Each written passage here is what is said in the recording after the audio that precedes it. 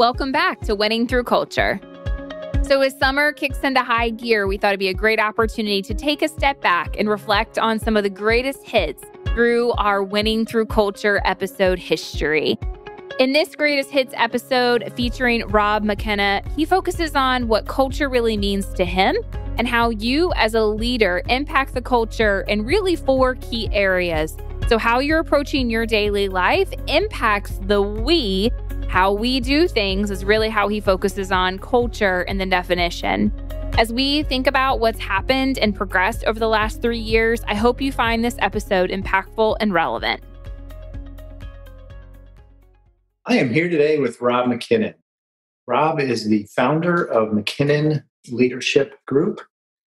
He also has a podcast of his own, 5 O'Clock Leadership. I strongly recommend you to check that out. And his upcoming book, to be released Labor Day weekend, is Lead Like You Were Meant to, Making the Switch from Autopilot to Intentional. Rob, thanks for being with us today. Fun to be with you, Tim. It's good to be together. Rob and I'm going to just tell a little bit of the history you and I have together. So Rob and I have known each other for 21 years. We worked together in the financial services industry. And Rob also is one person I point to that kind of reoriented me back on my faith journey when I was in my early 30s. And we'll forever be grateful for that. But good friend. Good friend. Great mentor and a great leader. So I'm excited to jump into our conversation today, Rob, specific to the focus of our podcast, Winning Through Culture. And I know you work with a lot of CEOs, a lot of executive leadership teams. You've been, as we've discussed offline, you've been really going hard like everyone else, helping everybody deal with this COVID-19 situation and do the best they can to both lean on the cultures they've created, in some cases maybe recreate their culture in this new environment, and then just be the best leaders they can. So today we're really going to spend some time diving into those topics and hear it firsthand from both your experiences during this time, the history of your decade plus now of coaching other leaders and training other leaders to build businesses of excellence. So why don't we start, Rob, if we could? I shared obviously a little bit about who you are, but do you want to tell us a little bit about your story and how you came to where you are today? Sure. First of all, Tim, it's just a delight to be doing this with you. I appreciate the history of our friendship. It spans the decades, really, and just appreciate the deep foundation that we formed years ago that has enabled us to just engage here even after the passage of some time and kind of pick right back up where we left off. I think it speaks to having good friends in your life. And I'm grateful for you and right back at you in terms of being a mentor, an advisor, and being a great leader yourself, brother. Just so, again, I'm probably one of the few people that has a perspective on the span of your life and your track vocationally, and just love seeing you where you are today and having the impact, the leadership impact you're having. And I love your emphasis on culture. I'm in the leadership space, of course, and I consider culture leverage for leadership, especially as an organization grows and the leader loses his or her ability to touch every person in the organization. The way you do that is through culture. So, Tim, hats off to you for putting an emphasis on that and having this podcast. So I've been doing this for about 15 years, and I think you would probably agree as a longtime friend of mine, I certainly feel like this is the space I belong in, walking alongside leaders like you and helping them be their best. About 5 years ago, I maxed out on my capacity in working with leaders, coaching them, because inevitably we'd start the coaching process, and thankfully they got enough out of it that they'd want that for their whole team. So I took a risk and had some other coaches that took a risk with me and trained them in our process. We now just simply call it the McKinnon way of leadership coaching. And so we're just growing. We got a little boutique coaching firm. We feel pretty good about the work that we do and the impact we have with leaders. And where I really care about that, just like you care about culture, is if we can have a positive impact with the leaders we work with, then again, that's our leverage of impacting all the people that they lead and influence. You've had 15 years, as you said, coming alongside leaders. And I love your concept, Rob, of culture is leadership leverage. Maybe you can expand on that and kind of how you came to experience that, understand that, and then how you're helping leaders use that leverage to touch their people and to grow their organizations successfully. Yeah, well, it's certainly something like, and again, not to shamelessly plug it, but the wording is very significant. But the subtitle of my book, Making the Shift from Autopilot to Intentional, leaders have to be intentional about things like culture. You have a culture. Every place has a culture. You did build it. It's just a matter if it's the one you want. Right. That's the key question. Is it the culture you want? My favorite way of referring to culture or definition of it is how we do things around here. How does that strike you when I offer that as my little definition? Well, it's a great, simple way to understand it because one of the things I do on this podcast is ask people their definition of culture. And it can be an elusive word to describe, but I think how we do things around here really does encapsulate it very succinctly. And I like that. I'm holding on to that one. Yeah. So I'll come back to that in a moment because, I think you just start saying, well, our company doesn't do it that way, or our company always does it this way. We don't allow that here. We always pursue fill in the blank. The key word there is we.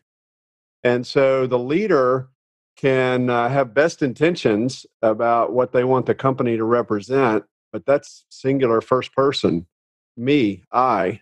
And if that doesn't get translated into we, then it's probably not the culture that the leader wants.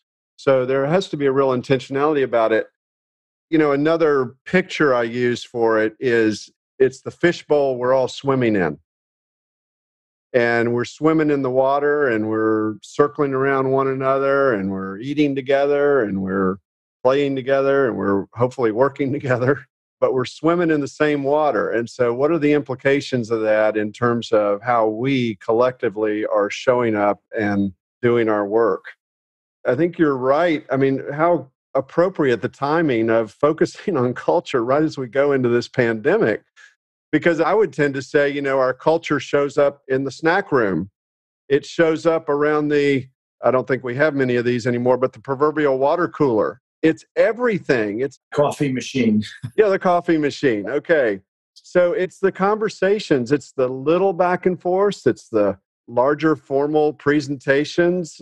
But it just comes back to how we're doing things around here. And the craziness of thinking about culture at a time when we're all isolated, I don't know, that can flip your brain around in circles to try to talk about what culture would be during a pandemic, don't you think? Yeah, let's dive into that a little bit deeper, Rob, because I think ultimately I've shared a little bit on this previous podcast, the history of how I came to actually start this podcast, which was about 4 years ago in my C12 group. I finally realized from a business perspective, so many things are being commoditized. And the one thing that really can't be commoditized and really is a unique reflection of your organization is culture. And I knew I had one. There were elements of it I didn't like, and I knew I had not attended to it or been intentional about it. And so I got serious about that, which again led to the beginning of this podcast, even before the COVID-19 situation. We actually recorded several episodes we haven't used yet because they just would have been tone deaf for the moment.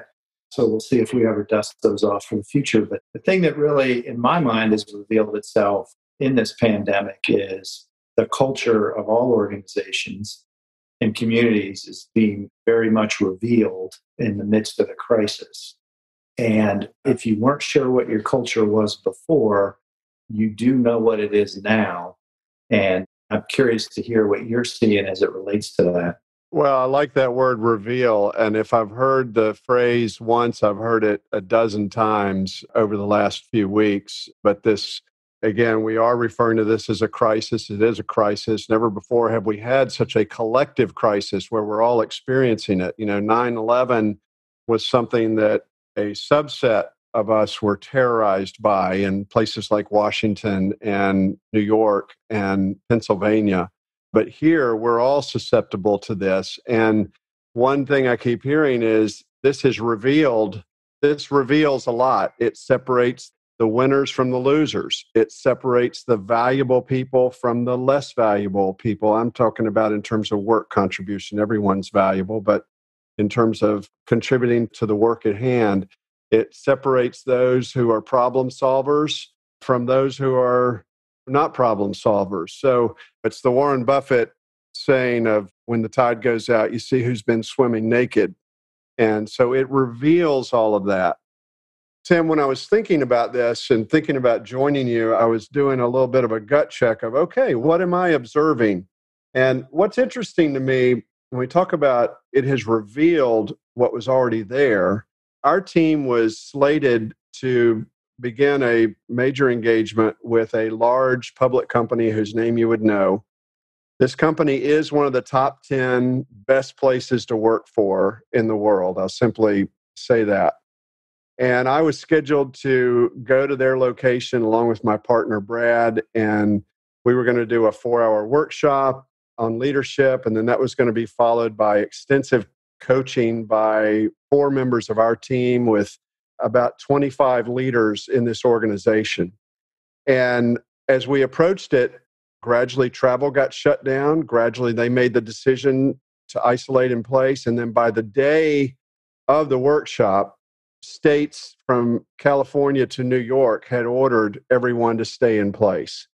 And so, first of all, I'm confronted with, boy, I have a 4-hour workshop. And this workshop, I mean, this is not surfacey kind of stuff in this workshop.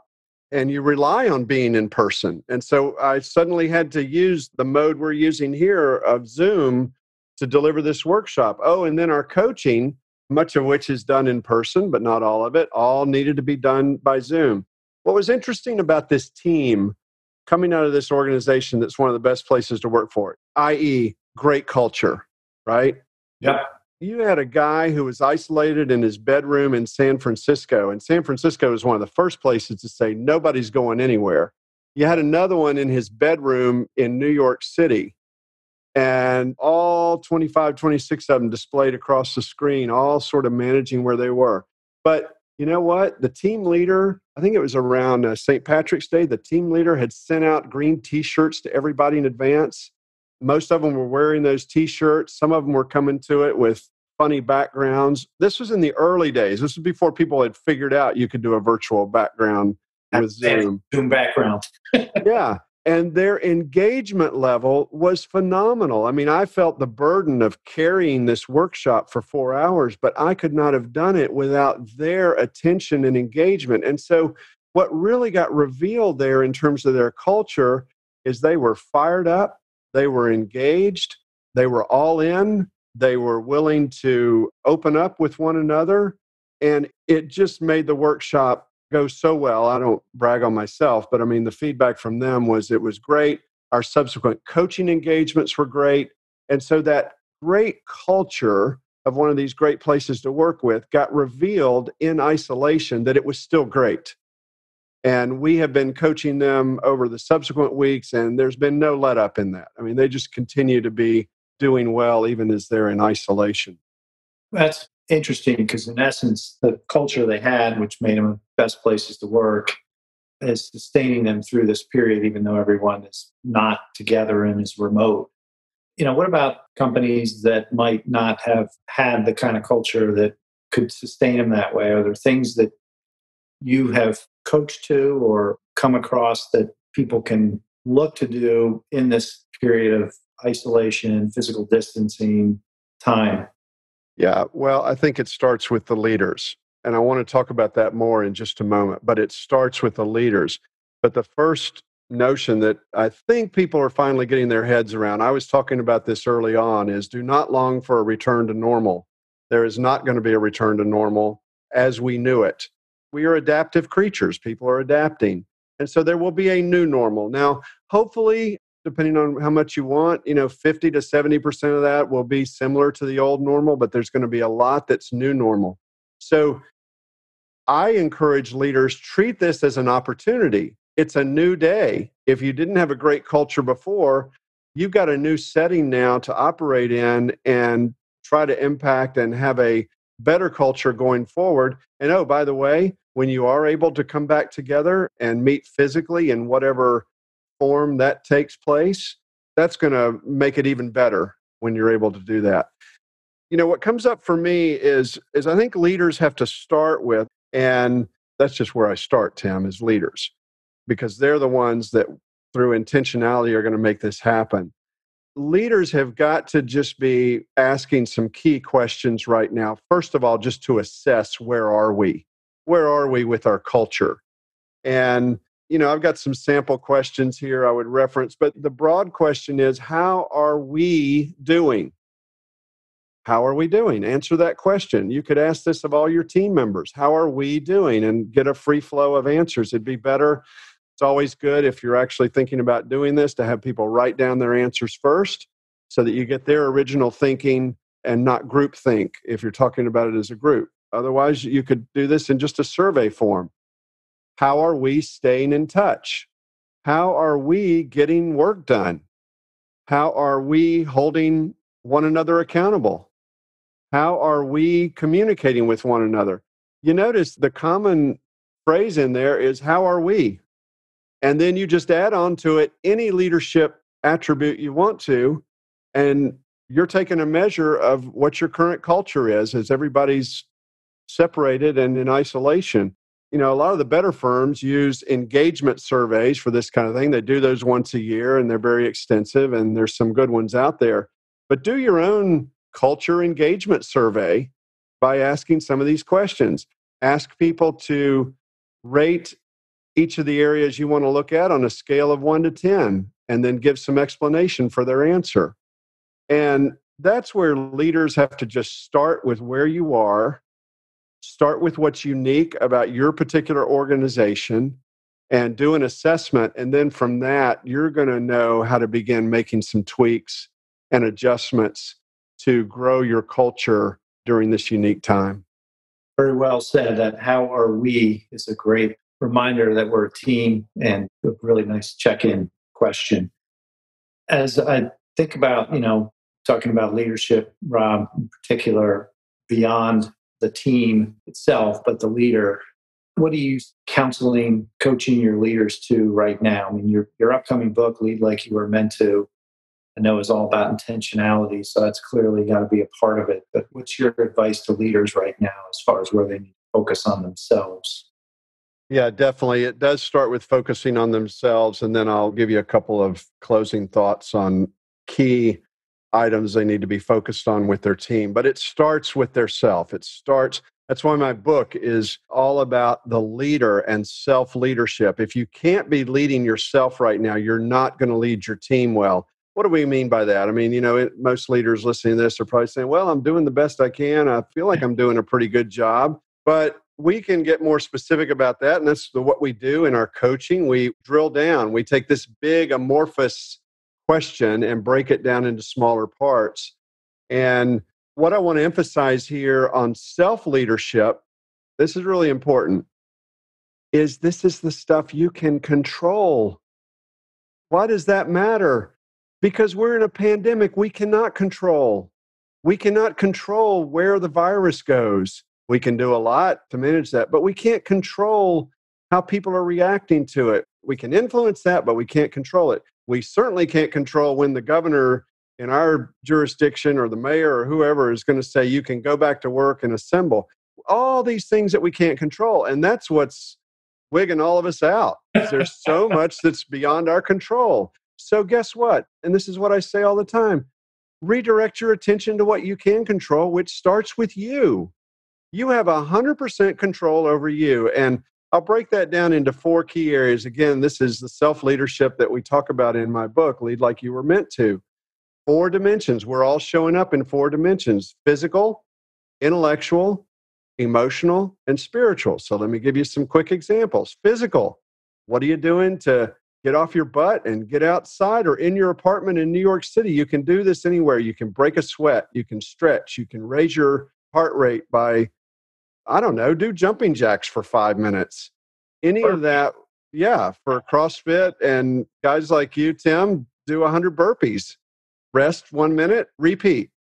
But we have control over that. But more in the physical, push away from the frickin' desk. This is a big problem. I'm hearing reports of people Zooming for 8 and 9 hours. Talking on the phone for 8 or 9 hours is one thing, and that's too much. Zooming is another whole level. It's just wearing people out. Have boundaries, push back, call it off at 6 o'clock. Don't go back to the desk till 8 o'clock the next morning. Just because you can work all the time, you are out of control if you are working all the time. So manage that. Manage what you're eating. Manage what you're drinking. It's not every night is 5 o'clock somewhere. I mean, leaders are talking about this. I'm gaining weight. I'm eating too much of the wrong things. I'm drinking too much of the wrong things. So all of that is absolutely in your control. Manage that intellectually, self-control, manage your thoughts. Manage your news consumption. Manage your freaking news consumption. Absolutely. Those feed your thoughts. I get my briefing in the morning. I review a couple of my trusted actual news sources that I consider valid news. I get the update. I might get one more update at the end of the day to just kind of see what happened. And then I turn it off. I had to do this. I caught myself 2 weeks into the pandemic. I'm like checking the news as I'm, about to go to bed. No, don't do that. So you can manage your thoughts. You can manage how you're thinking about things and notice, are your thoughts skewing negative about yourself, about your people, about your ability to get your job done, or are they skewing positive? We can do this. We're going to try some new things. We're going to do this. Emotional. Again, we talk about this extensively, too long for a brief podcast like this. Emotions are not good or bad. What's good or bad about emotions is whether they are controlling you or, one, you are noticing them. Most leaders don't even notice the impact their emotions are having. They're too much on autopilot. And if you can notice them, you can manage them. All right. I'm a guy that my instinct is to be fearful. Fearful is about the future. And as I've worked on this over time, I've learned to say, Rob, you don't have to be so fearful about stuff that's a week or two out. Nothing's happening different right now that's threatening you. So, your anger, notice your anger, channel that anger in constructive directions to do things with excellence, to do the right thing, to work hard, but don't let your emotions manage you. And then the spiritual dimension is that deep inner dimension inside all of us, regardless of where you are with religion. I'm talking spiritual is your sense of self. Who am I during this time? What kind of leader do I want to be known as during this time? Do I want to be known as one who's shrinking back and uncertain or wigged out and freaking everybody else out? Or do I want to be seen as steady, strong, calm? That's in that inner spiritual dimension of how I see myself and my purpose in this moment. And so those 4 dimensions, again, we talk about this a lot on our podcast. If people want to reference some of those, we have information on our website. And definitely the book is going to be the most complete explanation of these kinds of things. That's fantastic. I mean, those are clearly within the realm of things you can control, starting with attending to yourself is the beginning of creating any great culture, because you can't, to your point, lead others if you cannot lead yourself. And on that vein, so I am a leader that has taken care of myself. I'm taking care of these dimensions of my life, and I'm being intentional about the type of culture I have. What are some of the things you're coaching and giving advice to leaders on as far as how they can attend to others in the creation of their well-being and the culture overall of your organization? Exactly. And this is the role of leadership. And aren't people looking for leadership right now? I mean, it's our leaders at the national level, the state level, and otherwise, and healthcare leaders. So absolutely, if you're a leader, people are looking to you for direction, whether they express that or not. And there's a lot of different things. Obviously, each of the different CEOs and leaders that I coach and that our team coaches, they have their own unique things. But I will tell you 2 threads that come through that find ourselves repeating all the time. Number one, leaders of all people need to have a vision for tomorrow. And why is that so important right now? Because people are looking at their present and they're looking at where they are today, or they're looking at the past few weeks, and it just kind of sucks generally. And leaders are the ones that are casting a vision for here's where we're going to be tomorrow. And when I say tomorrow, Tim, I literally mean tomorrow, 24 hours from now. But you absolutely can cast a vision for what's going to get done today to be ready for tomorrow. And you can push that horizon out a little bit. We have a little bit of certainty, at least over the next few days. Obviously, in normal times, leaders are looking a lot further out. But why is that so important? Because when leaders paint a compelling vision for the future, it helps lift people out of their present circumstances and helps activate them leaning into the future and moving towards the future. So vision is so important. And yes, there's a time to mourn and grieve and be upset about where we are.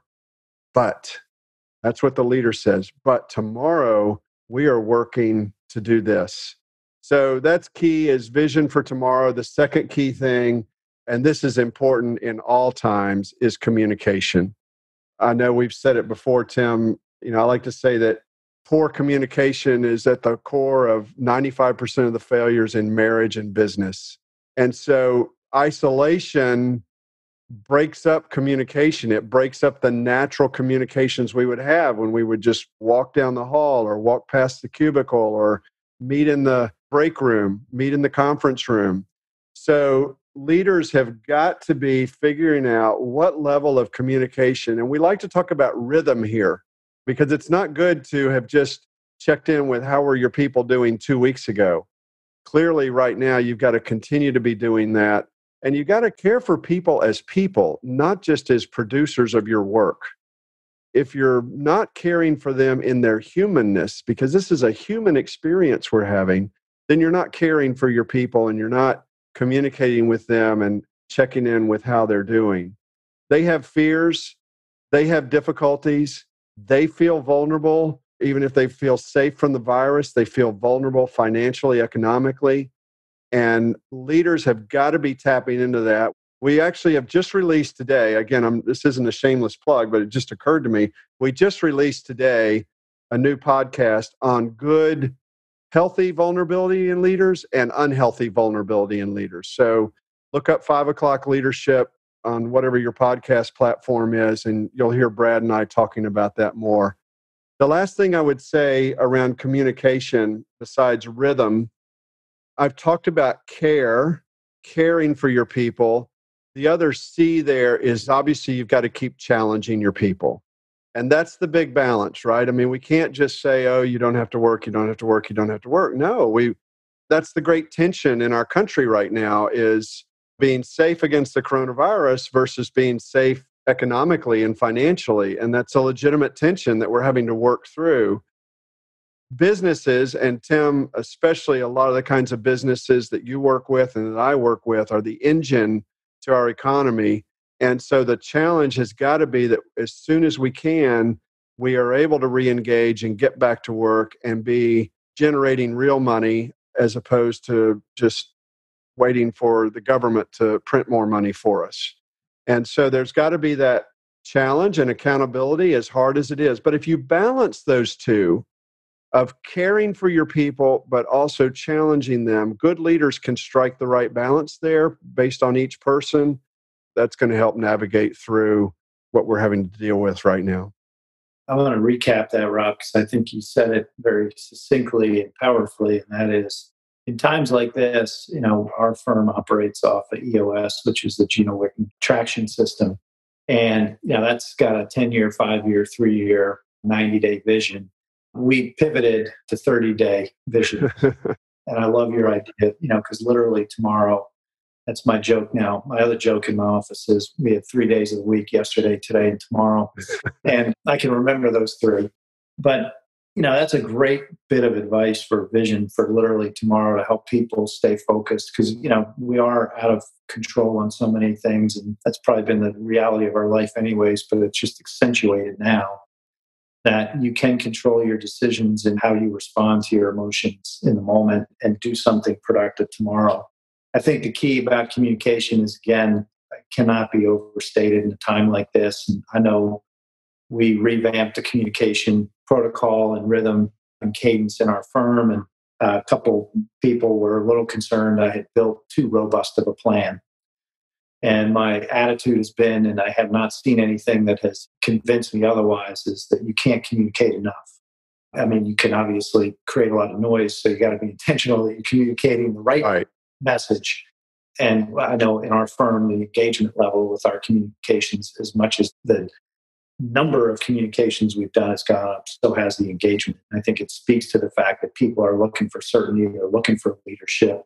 And the one thing that I've seen myself in my dealings with other business owners is if they're not communicating clearly, they're not being transparent, that is causing some serious problems. And nature abhors a vacuum. In the absence of good information, people will make up stories and they're never positive. So, as I say to my team, and I've encouraged some other business owners I know, control the narrative. Take control of the narrative and share what needs to be shared authentically, transparently, and truthfully. This is not a time for sugar plums and fairies. It's time for authentic and no need for fear, but reality. And then the last piece, and this is the one thing about this whole COVID-19 thing, Rob, to me, that's been fascinating. It's obviously a very tragic situation, and it's certainly tragic for those people that are experiencing either, an actual infection and in some cases death, our frontline first responders, medical workers, people in the food services industry that are in harm's way every day and have to go back to their families, not knowing whether they're infected or not. And then for those people that have lost their jobs and or maybe losing them soon or have had their compensation cut or have lost a business, I mean, it's a really tragic time. And at the same time, there is some silver lining in this in my mind, and that is that people seem to be much more in touch with not only their own humanity, but with empathy for one another, caring and concern about their neighbor, their family. And that is, you nailed it. This is a great time as a leader to pour yourself into just caring for your people. And again, to your point earlier, if you don't care for yourself, you can't care for others. So you got to do both. But really, really appreciate those points. And then the last one is challenging your people. And people want to feel useful right now. They want to feel productive. They want to feel that what they're doing makes a difference and it's contributing in a positive way. So I appreciate it. I wanted to recap those because I think as a leader, those are very powerful, pointed statements on how you can really, truly be a person of impact. And that's what creates great culture. That gets back to your definition. It's what we do around here. And people know they're communicated with authentically and truthfully. They're cared for as humans. They're challenged and given opportunities to contribute. And they have a picture of where they're being asked to go and how they can be a part of that. So cannot thank you enough for how succinctly you put that. I am looking forward to the book. Again, meant to making the switch from autopilot to intentional. I have listened to your podcast, 5 o'clock leadership. I'm looking forward to listening to your episode you and Brad did today, because that the one on communication I think I listened to maybe a week or two ago. And then we will put this in the show notes, but McKinnoncompany.com is where people can find you and your team from a leadership perspective. Any final thoughts, Rob, as we come to a conclusion today? Again, I just commend your leadership, Tim, in making the effort to have this conversation about culture and this conversation, your podcast in general. It's part of the intentionality around shaping the culture that a leader really wants and a company really wants. And so I commend you for the emphasis you're putting on it. You could be talking about a lot of other things. You could talk about, the wisdom of different financial instruments or where to find a high interest rate, not investment right now, but you're choosing this, and that just represents your leadership. And hats off to you, brother. Way to go. Well, I appreciate it. We're learning as we go, and ultimately my desire is to help other leaders focus on the culture of their organizations, make them best places to work, great businesses. And I know we do have plenty of listeners that don't own businesses themselves, but I think the key thing that I'm hopeful they take away from these conversations is we're all leaders. And you're first a leader of your own life. And secondarily, you can act like a leader even if you don't have the position of it, and you can impact people positively. So we're trying to put out good interviews with people like you of great knowledge and experience to help equip other leaders and individuals to contribute to positive culture. So thank you. It's been a real treat to get to do this together. And looking forward to the time when we can physically get back together again. And I think your project there at the house, I see you've got some things on the floor behind you, maybe finished by the time we are at a stay at home, and I'll be able to see the finished product of the house and come see you. And you bet. So my closing remark, Tim, is remember, today is Friday. Yes. Tomorrow is Saturday. And the next day is Sunday. That Saturday and Sunday are typically the weekend. So just a little reminder, everybody's losing track of which day it is. So I just wanted to be sure. I appreciate the reminder in a funny, strange way. I mean, my workload is not let up at all. And yet I have done a better job of putting boundaries around it, at least. It's just making the time I have for it more intensive. But yes, I've taken to heart, as you know me well, for a long time, the need to not go 24/7. So thank you for the reminder and the accountability. All right, Rob McKinnon, founder and principal of McKinnon Leadership Group. Check out his podcast, 5 O'Clock Leadership. Keep an eye out. Maybe go on Amazon.com now. And I don't know if people can pre-order the book, but they can. Not there quite yet. Labor Day 2020. All right. Well, sometimes they put the pre-order out there. I didn't know if that was ready yet. Put it on your list. And again, we'll have all the information in the show notes. Thanks a lot, Rob. Great to see you. Thanks, Tim.